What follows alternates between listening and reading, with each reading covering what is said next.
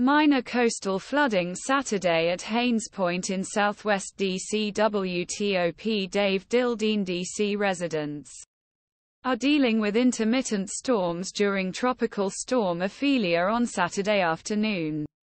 WTOP Dave Dildeen medium-sized bog oak strike on a parked car in Chevy Chase. WTOP Dave Dildeen The tidal basin in Washington overflows from the shores due to rain from Tropical Storm Ophelia on Saturday, September 23, 2023. David RKDC residents are dealing with scattered storms during Tropical Storm Ophelia on Saturday afternoon. WTOP Dave Dildeen roads in the Marius area of Gloucester, Virginia are flooded after Tropical Storm Ophelia made landfall on Saturday, September 23, 2023, bringing rain, damaging winds and dangerous surges.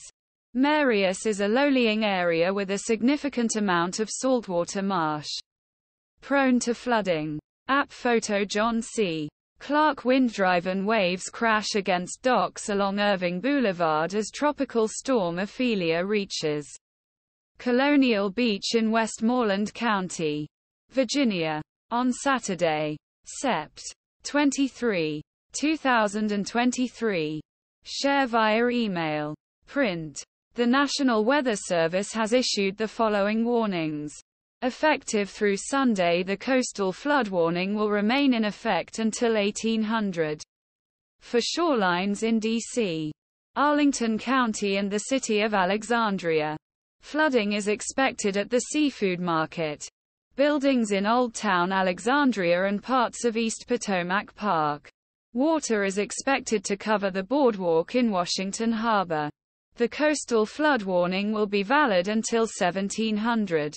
For the coastline in Anne Arundel County, 7 News First Alert meteorologist Jordan Evans said flood concerns will ease along the Potomac and the area will experience drier weather later Sunday. Clouds and northerly winds will keep temperatures in the low 60s throughout the day. The U.S. National Hurricane Center said Saturday that Ophelia has slowed to become depression, a weaker form of tropical storm, and all storm surge and storm warnings have been discontinued. Ophelia then weakened into an even weaker form of tropical storm, a post-tropical low. The storm was located approximately 30 miles south-southwest of Richmond, Virginia, and approximately 85 miles southeast of Charlottesville, Virginia.